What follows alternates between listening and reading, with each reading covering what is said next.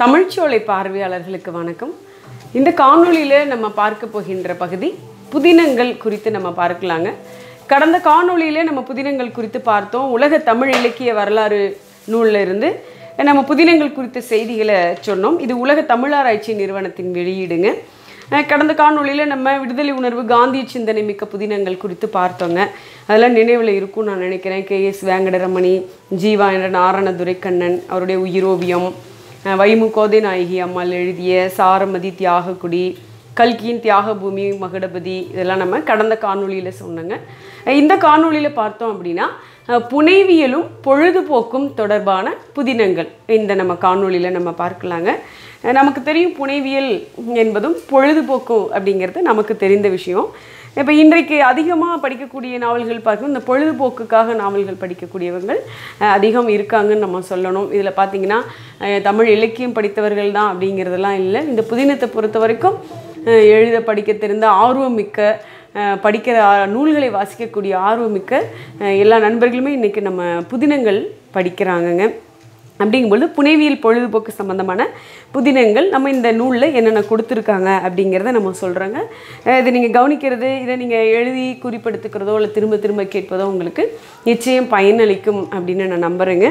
அப்படின்னு பார்க்கும்பொழுது இதில் பார்த்தீங்கன்னா அகிலன், நா. பார்த்தசாரதி, சாண்டில்யன், கோவி மணிசேகரன் இவங்களெல்லாம் இதில் குறிப்பிடத்தக்கவர்கள் அப்படின்னு சொல்லியிருக்காங்க. அவங்க மட்டும் இல்லாமல் RV லக்ஷ்மி, அனுத்தம்மா இவங்கெல்லாம் வந்து பொழுதுபோக்கு சம்பந்தமான புதினங்களும் குடும்ப சூழலை மையமாக வைத்து எழுதக்கூடிய புதினங்கள் நிறைய படைச்சிருக்காங்கன்னு சொல்லாங்க. அடுத்து இதில் பாருங்கள், சித்திரப்பாவை, பாவை விளக்கு. நமக்கு தெரியும் சித்திரப்பாவை, பாவை விளக்கு அப்படின்னு சொன்னோடனே நமக்கு அகிலன், இவருடைய இயற்பெயர் அகிலாண்டம், அதை நம்ம சுருக்கமாக அகிலன் அப்படின்னு சொல்கிறாங்க. இவருடைய புதினங்கள் குறிப்பிடத்தக்க புதினங்கள் சொல்கிறாங்க. பாவை விளக்கு, சித்திரப்பாவை. நம்ம தமிழில் முதலில் ஞானபீட பரிசு பெற்ற ஆசிரியர் வந்து நம்ம அகிலன் தாங்க. அது நம்ம மறக்க முடியாத ஒரு விஷயம். அவர் எழுதிய புதினம் சித்திரப்பாவை, பாவை விளக்குங்க. அடுத்து பார்த்திங்கன்னா நா. பார்த்தசாரதி, நாப்பா அப்படின்னு இவரை சுருக்கமாக சொல்லுவோம். நா. பார்த்தசாரதி ஒரு நல்ல தமிழ் நடையில் காந்திய நெறி சிந்தனையோடு எழுதக்கூடிய எழுத்தாளர். இவருடைய புதினங்கள் அப்படின்னு சொல்லும்போது பார்த்திங்கன்னா குறிஞ்சி மலர், பொன் விலங்கு, சமுதாய வீதி. சமுதாய வீதி நமக்கு தெரியும். பார்த்திங்கன்னா சமுதாய வீதி நம்ம சாகித்ய அகாடமி பரிசு பெற்ற புதினம் சொல்லலாம். சமுதாய வீதி இதையெல்லாம் வந்து நம்ம சுட்டி காட்டலான்னு சொல்லியிருக்காங்க. நா. பார்த்தசாரதி எழுதியது. அடுத்து பார்த்தீங்க அப்படின்னா நம்ம ஜெகசிற்பியன் அவர் எழுதிய புதினங்கள் சொல்கிறாங்க. ஜீவகீதம். ஜெகசிற்பியன் சொன்னோடனே நமக்கு கிளிஞ்சல் கோபுரங்கள் எல்லோருக்கும் நினைவுக்கு வரும், படிச்சிருப்பீங்க. கிளிஞ்சல் கோபுரங்கள், ஜீவகீதம் இதெல்லாம் வந்து ஒரு குறிப்பிடத்தக்க படைப்புகள் சொல்லலாங்க. அடுத்து பார்த்திங்க அப்படின்னா இது புனைவியலும் பொழுதுபோக்கும் சொல்கிற இதில் வந்து இந்த நூலில் இந்த விஷயம் கொடுத்துருக்காங்க. அடுத்து பார்த்திங்கன்னா மொழிபெயர்ப்பும் தாக்கும். மொழிபெயர்ப்புமான நூல்கள் எல்லாம் எப்படி யார் யார் புதினங்கள், அது வேற்று மொழியில் எழுதப்பட்ட புதினங்கள் நம்ம தமிழ் மொழியில் மொழிபெயர்த்த ஆசிரியர்கள் அந்த முக்கியமான படைப்புகள் குறித்து கொடுத்துருக்காங்க. அப்படி பார்க்கும்பொழுது பார்த்திங்கன்னா அதில் சுத்தானந்த பாரதியார் இருக்கார், ஆசி ஜெயராமன் இருக்காங்க, தானா குமாரசாமி இருக்காங்க, ஸ்ரீ இருக்காங்க, சண்முக சுந்தரம், சரஸ்வதி ராமநாத் இவங்கெல்லாம் இந்திய மொழிகளில் குறிப்பாக சொல்லணும் அப்படின்னா வங்காள மராட்டிய மொழிகளில் எழுந்த புதினங்களை தமிழில் தந்தவர்கள், அந்த தந்த பெருமைக்குரியவர்கள் இவங்க சொல்லலாங்க. வாசகர்கள் விரும்பி படிக்கக்கூடிய அளவிற்கு இவங்க சுவை குன்றாமல் எழுதியிருக்காங்க அப்படிங்கிற குறிப்பு இதில் கொடுத்துருக்காங்கங்க. அடுத்து பார்த்திங்கன்னா பக்கிம் சந்திரர், நமக்கு தெரியும் பக்கிம் சந்திரர், அவருடைய ஆனந்த மடம் அப்படிங்கிற புதினத்தை பார்த்திங்கன்னா வங்க மொழியிலிருந்து தமிழில் மொழிபெயர்த்திருக்காங்க. அதை நம்ம தெரிஞ்சுக்கலாங்க. பக்கிம் சந்திரரின் ஆனந்த மடம் அப்படிங்கிற புதினம் நம்ம சொல்லலாங்க. அடுத்து பார்த்திங்க அப்படின்னா ஸ்ரீ எல்லாருமே நீங்கள் கேள்விப்பட்டிருப்பீங்க. இலக்கிய வரலாறுல நீங்கள் எந்த இலக்கிய வரலாறு படித்தாலும் அதில் இந்த விஷயம் இருக்கும். ஸ்ரீ மொழிபெயர்ப்புக்காக பார்த்திங்களா காண்டேகரனுடைய நாவல்களை தமிழில் மொழிபெயர்த்திருக்காருங்க நம்ம ஸ்ரீ. காண்டேகர் வந்து மராட்டிய மொழியில் ஒரு நல்ல சிறந்த ஒரு நாவல் ஆசிரியர் சொல்லுவோம். அப்படி மராட்டிய மொழியில் காண்டேகர் எழுதிய அந்த புதினங்களை நம்ம ஸ்ரீ அவர்கள் தமிழில் மொழிபெயர்த்திருக்காருங்க. அடுத்து நம்ம முக்கியமாக இன்னொருத்தர் பார்க்கணும் அப்படின்னு பார்த்திங்கன்னா மூவா அவர்கிட்ட சொல்லலாம். வரதராசனார் அவர் பார்த்திங்கன்னா கரித்துண்டு, இந்த கரித்துண்டு வந்து ஹிந்தியில் மொழிபெயர்க்கப்பட்ட புதினம். அது இங்கேருந்து அங்கே ஹிந்தியில் மொழிபெயர்க்கப்பட்ட புதினம் கரித்துண்டு சொல்லலாம். அடுத்து இவருடைய முக்கியமான படைப்பு நிறைய இருக்குங்க. ஏகப்பட்ட புதினங்கள் எழுதிய சிறப்புக்குரியவர் நம்ம மூவா அவர்கள். இதை சொல்லலாங்க. அடுத்து பார்த்திங்கன்னா நம்ம மறைமலை அடிகள். இவர் வந்து கோகிலாம்பாள் கடிதங்கள், இது நம்ம மறந்துருக்க மாட்டோம். கோகிலாம்பாள் கடிதங்கள் தமிழில் கடித உத்தியை முதலில் பயன்படுத்திய சிறப்புக்குரியவர் நம்ம மறைமலை அடிகளார் சொல்கிறோம் நம்ம. அடுத்து பார்த்திங்கன்னா நிறைய கொடுத்துருக்காங்க. நோபல் பரிசு பெற்ற பல புதினங்கள் வந்து நம்ம தமிழில் மொழிபெயர்க்கப்பட்டிருக்கிறது. குறிப்பாக சொல்லணும் அப்படின்னா ஜெர்மானிய நார்வே நாட்டு புதினங்கள் தமிழில் மொழிபெயர்க்கப்பட்டுள்ளது. மலையாளம் கன்னட தெலுங்கு புதினங்களுக்கு வந்து தமிழில் ஒரு நல்ல வரவேற்பு இருக்குது. இந்திய மொழி புதினங்கள் சிலவற்றை நம்ம சரஸ்வதி ராம்நாத் சௌரி இவங்களாம் வந்து மொழிபெயர்த்திருக்காங்க அப்படிங்கிற குறிப்பதில் இருக்குங்க. அடுத்து பார்த்திங்கன்னா இந்த விஷயம் நான் சொல்ல போகிற விஷயம் உங்கள் எல்லாருக்குமே தெரிஞ்சிருக்கும்னு நினைக்கிறேன். சுந்தர ராமசாமி நம்ம தெரிஞ்சிருக்குங்க. சுந்தர ராமசாமினா பசுவையா அப்படின்னு நம்ம நினைவு வரும். சுந்தர ராமசாமி சில குறிப்புகள் அப்படின்னு சொன்னால் அவருடைய அந்த புதினம் நமக்கு நினைவுக்கு வருங்க. சுந்தர ராமசாமி பார்த்திங்க அப்படின்னா தகழிங்கிறது செம்மீன் நம்ம கேள்விப்பட்டிருப்போம். மலையாளத்திலிருந்து தகழியினுடைய செம்மீன் புதினத்தை மலையாளத்திலிருந்து அந்த மூலக்கதை கெடாமல் அப்படியே தமிழில் மொழிபெயர்த்திருக்கிறார் நம்ம சுந்தர ராமசாமி. இது ஒரு நல்ல விஷயம். அடுத்தது பார்த்திங்கன்னா தகழியினுடைய தோட்டியின் மகன் அப்படிங்கிற புதினத்தையும் நம்ம சுந்தர ராமசாமி மொழிபெயர்த்திருக்கிறாரு. அண்மையில் சொல்கிறாங்க அமரந்தா சிங்கராயர் மொழிபெயர்த்த சிலுவையில் தொங்கும் சாத்தான், இது வந்து ஒரு ஆப்பிரிக்க புதினங்களாம். அதை வந்து தமிழில் மொழிபெயர்த்திருக்காங்க. இதில் வந்து மொழிபெயர்ப்பு புதினங்கள் அப்படின்னு சொன்னோன்னே இப்போ நம்ம மறைமலை அடிகள் கோகிலாம்பாள் கடிதங்கள் சொல்கிறோம். அடுத்து நம்ம ஸ்ரீ காண்டேகரனுடைய நாவல் சொல்கிறோம். அடுத்து பார்த்திங்கன்னா மூவா கரித்துண்டு நம்ம சொல்லலாம். இந்த மாதிரி பார்த்திங்கன்னா நாக்கி ஜெயராமன், தானா குமாரசாமி, சரஸ்வதி ராம்நாத் சௌரி இவங்களாம் வந்து எழுதியிருக்காங்க, மொழிபெயர்த்திருக்காங்க. அப்புறம் தகழியினுடைய செம்மீனை நம்ம சுந்தர ராமசாமி மொழிபெயர்த்திருக்காரு. அது மட்டும் இல்லாமல் தோட்டியின் மகன் அப்படிங்கிற அதே தகழியினுடைய தோட்டியின் மகன் அப்படிங்கிற அந்த மலையாள புதினத்தையும் தமிழில் மொழிபெயர்த்திருக்காங்க அப்படிங்கிற இந்த செய்தி நம்ம படிக்கலாங்க. அடுத்து நம்ம இன்னும் விஷயம் நிறைய ஏராளமாக இந்த நூலில் பார்த்திங்க அப்படின்னா புதினத்துக்கு இவ்வளவு விஷயங்கள் கொடுத்துருக்க. இந்த நான் படித்த வரைக்கும் இலக்கிய வரலாறுல இது வந்து பரவாயில்ல. நிறைய விஷயங்கள் இதில் வந்து புதினத்துக்கு அப்படிங்கும் பொழுது நிறைய விஷயம் இதில் சொல்லியிருக்காங்க. கண்டிப்பாக அதை நம்ம நல்லா படிச்சுக்கணுங்க. அடுத்து பார்த்திங்கன்னா அந்த உழைக்கும் வர்க்கம் மார்க்சிய கொள்கை, இது மார்க்சிய கொள்கையுடைய அந்த புதினங்கள் நிறைய இருக்குங்க நம்ம தமிழில். அதில் நம்ம குறிப்பாக சில புதினங்களை சொல்லலாம். அதில் பார்த்திங்க அப்படின்னா தோமுசி ரகுநாதன் எழுதிய, இது சொன்ன உடனே நீங்கள் உங்களுக்கு அந்த நாவல் நினைவுக்கு வரும்னு நான் நினைக்கிறேன், பஞ்சும் பசியும் அப்படிங்கிற நினைவு. இந்த புதினம் தமிழில் தோன்றிய முதல் சோசலிச நடப்பியல் புதினம்னு சொல்கிறாங்கங்க. தமிழில் தோன்றிய முதல் சோசலிச நடப்பியல் புதினம் தோமுசி ரகுநாதன் எழுதிய பஞ்சும் பசியும் அப்படிங்கிற புதினம் சொல்லாங்க. அடுத்து பார்த்திங்கன்னா தமிழிலிருந்து தோன்றிய, அதாவது தமிழில் தோன்றிய முதல் மார்க்சிய புதினம் என்பதோடு மட்டும் இல்லாமல் தமிழில் இருந்து அயல் நாட்டு மொழியில் மொழிபெயர்க்கப்பட்ட முதல் புதினம் என்ற பெருமையும் இதற்கு உண்டு அப்படிங்கிற ஒரு நல்ல விஷயம் இதில் கொடுத்துருக்காங்க, நம்ம தெரிஞ்சுக்கலாங்க. அடுத்து பார்த்திங்கன்னா டி செல்வராஜ்னு சொன்னோன்னே பாருங்கள் மலரும் சருகும், இது அவருடைய மலரும் சருகும். அடுத்து பாருங்கள் தேநீர், மூலதனம், இதெல்லாம் வந்து நம்ம நல்ல ஒரு மனிதநேயத்தோடு நடப்பியல் பார்வையோடும் சிந்திக்கப்பட்ட முற்போக்கு சிந்தனையுடைய புதினங்கள்னு சொல்லலாம். டி செல்வராஜ் எழுதிய மலரும் சருகும், தேநீர், மூலதனம், இதில் அவருடைய நாவல்கள். அடுத்து சின்னப்ப பாரதி நம்ம தாகம், சங்கம், சர்க்கரை, இதெல்லாம் நம்ம கொல்லிமலை மக்களினுடைய அந்த வாழ்க்கை வரலாற்றெல்லாம் நம்ம தெரிஞ்சுக்கணும், அந்த மக்கள் எப்படி அப்படிங்கும் பொழுது இவருடைய புதினம் வந்து மிக பயனுள்ள ஒரு புதினமாக இருந்ததுங்க. நம்ம சங்கம்ங்கிற புதினம் சின்னப்ப பாரதியுடைய தாகம், சங்கம், சர்க்கரை, இந்த புதினங்கள்லாம் சொல்லாங்க. அடுத்து நம்ம பொன்னீலன் அவர் எழுதிக்கார் கரிசல்ங்கிற ஒரு அருமையான புதினம், படிச்சிங்கன்னா தெரியும். கரிசல், பொன்னீலனுடைய கரிசல். அடுத்து தனுஷ்கோடி ராமசாமி எழுதிய தோழர், நம்ம பயன்படுத்தக்கூடியது தோழர். தனுஷ்கோடி ராமசாமி எழுதிய தோழர், இதெல்லாம் நம்ம சொல்லலாங்க.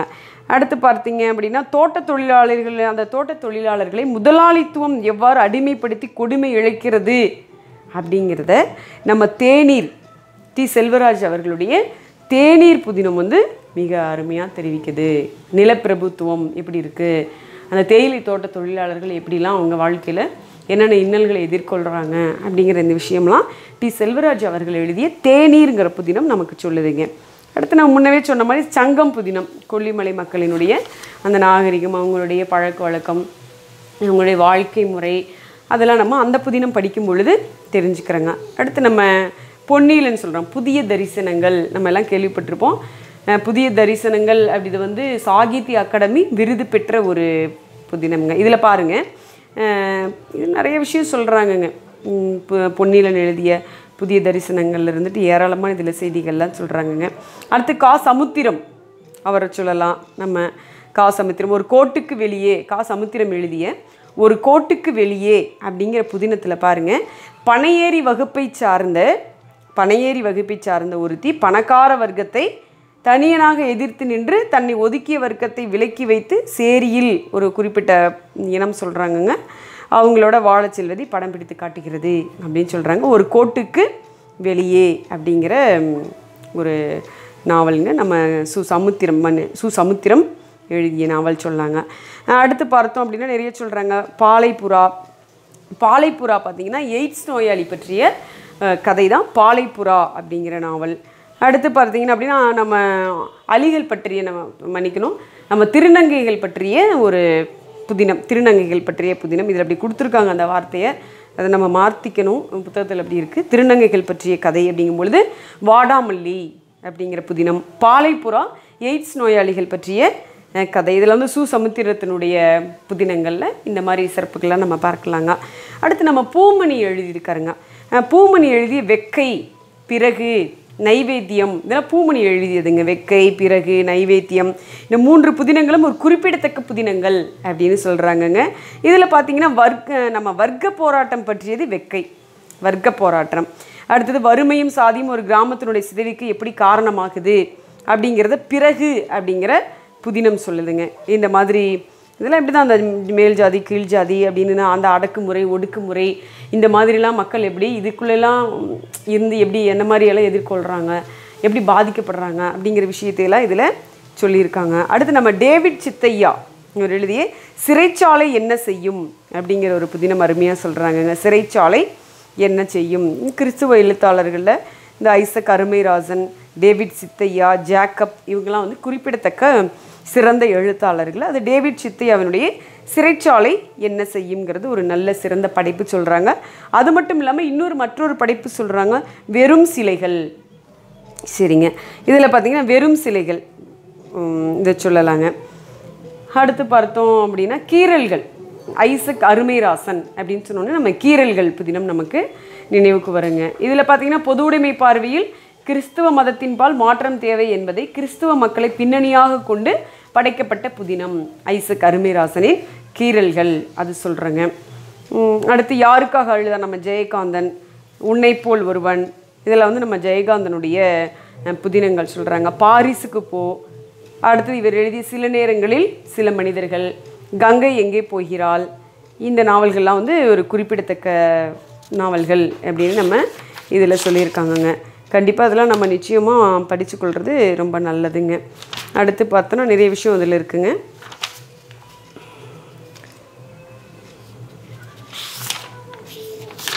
இதில் நம்ம வந்து இப்போ நிறைய பேர் கேட்குறாங்க, இந்த நாவல்கள் புதினங்கள், சிறுகதை, அடுத்தது இந்த நாடகத்துக்கு கூட நிறைய நூல்கள் இருக்குது. இப்போ புதினங்கள், சிறுகதை இதெல்லாம் வந்து நாங்கள் எந்த புத்தகத்திலேருந்து படிக்கிறது, இதுக்கு என்ன மூல நூல்கள் அப்படின்னு கேட்குறாங்க. இதுக்குன்னு தனியாக மூல நூல்கள் கிடையாதுங்க. நம்ம இதெல்லாம் தேடல்கள் தான். மூல நூல்கள் அப்படிங்கிறத விட தேடல்கள் தான். இப்போ புதினங்கள் அப்படிங்கும்பொழுது இப்போ ஒரு இலக்கிய வரலாறு இப்போ இதில் எடுத்துக்கிட்டோம் அப்படின்னா தமிழில் ஆயிரக்கணக்கான லட்சக்கணக்கான புதினங்கள் இருக்கும். இப்போ எல்லாத்தையும் ஒரு இலக்கிய வரலாறில் ஒரு ஆசிரியர் சொல்ல முடியுமா? அது இலக்கிய வரலாறாக இருக்காது, அது புதின வரலாறாக மாறும். அப்போ என்ன பண்ண முடியும்னா எதெல்லாம் அவங்களுடைய பார்வையிலையோ சமுதாயத்தின் பார்வையிலையும் இதெல்லாம் இன்றியமையாததா, ஒரு பெரிய புரட்சி ஏற்படுத்தக்கூடியதா, மாற்றத்தை ஏற்படுத்தக்கூடியதா, ஒரு சிறந்ததாக கருதப்படுறது, இல்லை சிறந்த படைப்பாக விருது வாங்கப்பட்டது, இந்த மாதிரி படைப்புகளை அவங்கவுங்களுடைய புத்தகத்தில் கொடுத்துருப்பாங்க. அந்த மாதிரி பார்க்கும்பொழுது பார்த்திங்கன்னா உங்ககிட்ட இருக்கிற இலக்கிய வரலாறு பகுதியில் புதினங்கள் அப்படிங்கிற தலைப்பில் இருக்கக்கூடியதெல்லாம் நீங்கள் படிச்சுக்கோங்க. இன்னும் சில பேர் கேட்குறாங்க, இலக்கிய வரலாறுனா இந்த இலக்கிய வரலாறு சிறந்ததா, இது அப்படின்னு ஒருத்தர் பெயரை சுட்டி கேட்குறாங்க. அப்படி இல்லைங்க, எல்லா இலக்கிய வரலாறுமே சிறந்தது, எல்லா நூல்களுமே நமக்கு பயன் தரக்கூடியதான். இந்த உலகத்தில் புத்தகத்தில் பயன் தராத நூல் அப்படின்னு எதுவும் கிடையாது. எல்லா நூல்களுமே தமிழ் நூல்கள் சொல்கிறேன், பயன் தரக்கூடியது தாங்க. அதனால் எந்த இலக்கிய வரலாறுனாலும் நீங்கள் வாங்கி படிச்சுக்கலாம். அப்புறம் ஒரு எல்லை வச்சுக்காதீங்க. என்கிட்ட மூவாவோட இலக்கிய வரலாறு இருக்குது, எங்ககிட்ட இந்த மதுசா விமலானந்தம் இருக்குது, இது போதுமா அப்படின்னு நினைக்காதுங்க. பத்தவே பத்தாதுங்க. இப்போ நிறைய உங்களுக்கு வந்து அப்டேட்டாக இருக்கணும். இப்போ இருக்கிற நூல்களை நீங்கள் என்ன பண்ணிக்கிட்டே இருக்கணும், நீங்கள் அதை சேகரித்து அதில் இருக்க இந்த புதினங்கள், சிறுகதை, புதுக்கவிதை இந்த மாதிரி இருக்கிறதுக்கெலாம் நீங்கள் புத்தகத்தில் நிறைய நூல்கள்லேருந்து சேகரிங்க. ஒன்று. இரண்டாவது விஷயம் என்ன அப்படின்னா, நீங்கள் இணையத்தில் தேடலாம். நம்ம இணையத்தில் எவ்வளவோ செலவழிக்கிறோம், தேவையில்லாத விஷயங்களுக்காக எவ்வளோ நேரத்தை செலவழிக்கிறோம். அப்போ நீங்கள் என்ன பண்ணலாம்னா, அந்த இணையத்தில் சிறந்த புதின ஆசிரியர்கள் அப்படின்னு கூகுளில் டைப் பண்ணுங்கள், சிறந்த புதுக்கவிதை நூல்கள் அப்படின்னு டைப் பண்ணுங்கள். அப்படி மட்டும் நீங்கள் அந்த மாதிரி நீங்கள் தட்டச்சு செய்து பாருங்கள். எவ்வளோ விஷயங்கள் நம்ம கண் முன்னாடி வந்து அப்படி குவிந்து போகும். அவ்வளவு செய்திகள், ஆகா இதெல்லாம் நம்ம இது வரைக்கும் புத்தகத்தில் பார்த்ததே இல்லையே, இவ்வளவு நூல்களா, இவ்வளவு அப்படின்னு நீங்கள் திகச்சு போவீங்க. அந்தளவுக்கு நிறைய விஷயம் இருக்குது. அது மாதிரி எங்களுக்கு புத்தகம் கிடைக்கல நிறைய பேர் சொல்கிறாங்க. கையில் நீங்கள் எல்லோரும் அலைபேசி வச்சுருக்கீங்க. அப்படிங்கும் பொழுது அதில் நீங்கள் கூகுளில் சர்ச் பண்ணுங்கள். ஒன்றுமே இல்லை, தமிழில் சிறந்த புதினங்கள் போடுங்க, தமிழில் சிறந்த சிறுகதை படைப்புகள், புதின எழுத்தாளர்கள், சிறுகதை எழுத்தாளர்கள், புதுக்கவிதை எழுத்தாளர்கள் அப்படின்னு நீங்கள் டைப் பண்ணி நீங்கள் கொடுங்க, சர்ச் பண்ணுங்கள். அப்போ பாருங்கள் உங்களுக்கு எவ்வளவு செய்திகள் வந்து உங்கள் கண் முன்னாடி இப்படி கொட்டி கொடுக்கும். நீங்கள் ஆச்சரியப்படுவீங்க, ஏன் புத்தகம் இல்லை இதுக்கு. தற்கால இலக்கியங்களை பொறுத்த வரைக்கும் இந்த மாதிரி நிறைய நமக்கு வந்து தொழில்நுட்ப உதவியெலாம் நிறைய இருக்குது. தொழில்நுட்பங்களில் இருக்கக்கூடியதில் நிறைய நமக்கு உதவி இருக்குது. நம்ம செல்ஃபோனில் இணையத்தில் பார்க்கறது இன்னும் நிறைய சொல்லலாம். இப்போதைக்கு நீங்கள் வந்து இந்த இணையத்தில் பார்க்கலாம், புதினங்கள், சிறுகதைகள்லாம், புதுக்கவிதைகள்லாம் நம்ம பார்க்கலாம். அதனால் அதை தொடர்ந்து பாருங்கள். இது நீங்கள் நல்லா படிக்கணும்னு நிறைய விஷயம் நீங்கள் படிக்கணும். நீங்கள் வந்து ஒரு குறுகிய இதிலே இருக்கீங்க, இந்த புத்தகத்தில் படித்தா போதுமா, இந்த புத்தகத்தில் படித்தா போதுமா அப்படின்னு நான் நினைக்கிறதில்ல. இப்போ உதாரணத்துக்கு சொல்லலாம், வாழ்க்கை முழுக்க நான் ஒரே கடையில் தான் போயிட்டு இந்த பொருள் வாங்குவேன், இதுக்கு தவிர வேறு எங்கேயுமே போக மாட்டேன். என்னைக்காவது சொல்லியிருப்போமா சொல்லுங்கள்? இதை விட இன்னொன்று பெஸ்ட்டாக இருந்தால் இன்னொரு பக்கம் போவோம், அங்கே போவோம், இங்கே போவோம், பொருள் தரமாக தேடுறதுக்கு அங்கங்கே போயிட்டே இருப்போம். அது மாதிரி தேடல்கள் இருக்கணும். அற்ப பொருளுக்கெல்லாம் நம்ம என்ன பண்ணுறோம், வாழ்க்கையில் நிறைய தேடுறோம். அதுதான் உண்மை. எது வந்து நமக்கு நிலையான பொருளோ அதுக்கு நம்ம தேடலை குறைச்சிக்கிறோம். இது வந்து நீங்கள் இதுவே ஏற்றுக்கொள்ள வேண்டும், வேறு வழி இல்லை. அந்த மாதிரி நம்ம நிலையான பொருளுக்கு வந்து நம்ம தேடலை அதிகரிச்சுக்கணும். இப்போ நிலையான பொருள் பரம்பொருள் தான், அது தவிர வேறு உலகத்தில் நிலையான பொருள் எதுவும் கிடையாதுங்க. அதை அடுத்து நமக்கு கல்வி தான். அப்போ அதனுடைய தேடலை அதிகரிச்சுக்கணும் அப்படின்னா நீங்கள் நிறைய நூல்கள் வாங்குங்க. நூல்களுக்காக செலவழிக்கிறத தயவுசெய்து செலவுன்னு நினைக்காதீங்க. அது வந்து உங்களுக்கு ஒரு முதலீடு. அதனால் நீங்கள் நிறைய நூல்கள் வாங்குங்க, மூல நூல் வாங்குங்க. நம்ம நூல்களில் இருக்கிற புதினங்கள், சிறுகதை பகுதிகளையும் நீங்கள் தொடர்ந்து படிங்க நண்பர்கள். அடுத்து நிறைய நண்பர்கள் நம்ம நூல்களை வாங்கியிருக்கீங்க, அவங்களுக்கு எங்களுடைய நன்றியை தெரிவிச்சுக்கிறோம். இன்னும் நூல்கள் வாங்காதவங்க, உங்களுக்கு நூல்கள் தேவைப்பட்டால் எங்களுடைய எண்ணை நீங்கள் தொடர்பு கொள்ளுங்கள். உங்களுக்கு நாங்களே நூல்கள் அனுப்பி வைக்கிறோம், நம்மக்கிட்ட வாங்கிக்கலாம். அடுத்து நம்மளுடைய ஆன்லைன் தேர்வு சிறப்பாக நடந்துக்கிட்டு இருக்குது. அதுலேயும் நீங்கள் கலந்து கொண்ட நண்பர்களுக்கு எங்களுடைய வாழ்த்துக்களை தெரிவிச்சுக்கிறோம். நிறைய நண்பர்கள் நல்லா சிறப்பாக தேர்வு எழுதியிருக்கீங்க. இன்னும் எங்களுக்கு படிக்கணும் அப்படிங்கிற ஆர்வத்தை தூண்டுது, நிறைய தெரிஞ்சுக்கணும் அப்படிங்கிற ஆர்வத்தை தூண்டுதுன்னு சொல்லியிருக்கீங்க. ரொம்ப மகிழ்ச்சியாக இருக்குது எங்களுக்கு. கலந்து கொள்ளணும்னு விருப்பமுடைய நண்பர்கள் எங்களை தொடர்பு கொள்ளுங்கள். கண்டிப்பாக நீங்கள் கலந்துக்கலாம். இது ஒன்றும் நீங்கள் கலந்து கொள்ள முடியாத அளவுக்கு இல்லை, செலுத்த முடியாத அளவுக்கு பெரிய தொகை இல்லை. நிச்சயமாக இதில் வந்து உங்களுக்கு பயனளிக்கும். ஏன்னா வந்து இதில் நாங்கள் ஒரு தேர்வுக்கு 80 ரூபா அப்படின்னு சொல்லியிருக்கோம். ஒரு தேர்வுக்கு நம்ம 80 ரூபா அப்படின்னு சொல்லியிருக்கோங்க. அதனால் நிச்சயமாக இது உங்களுக்கு வந்து நீங்கள் அந்த ரூபாயை பார்க்கும்போது இந்த தேர்வு ஒரு தேர்வு கலந்து கொண்டவர்கள்ட்ட நீங்கள் கேட்டு பார்த்தீங்கன்னா இது எந்த அளவுக்கு பயனுடையதாக இருக்கும் அப்படின்னு உங்களுக்கு தெரியும். நீங்கள் அதாவது கலந்துட்டாலும் பரவாயில்ல, கலந்துக்கலைனாலும் பரவாயில்ல, நண்பர்கள் நன்றாக படித்து தேர்ச்சி அடையணும் அப்படிங்கிறது தான் எங்களுடைய நோக்கம். அதனால் தொடர்ந்து நம்ம போடுற காணொலியை நீங்கள் பாருங்கள். இந்த பிஜிடிஆர்பி தேர்வுக்குள்ளே என்னால் முடிந்த அளவுக்கு எவ்வளவு நான் நம்ம சிலபஸ்லேருந்து எவ்வளவு செய்திகள் சொல்ல முடியுமோ அதை விரைவாக சொல்லணும் அப்படிங்கிற ஒரு நோக்கம் என் மனசில் இருக்குது. கண்டிப்பாக அதை நிறைவேற்ற கடவுள் துணை இருப்பார் அப்படின்னு நான் நம்புகிறேன். அதனால் இந்த காணொலியை தொடர்ந்து பாருங்கள். தொடர்ந்து பார்த்த நண்பர்களுக்கு நன்றி, வணக்கம்.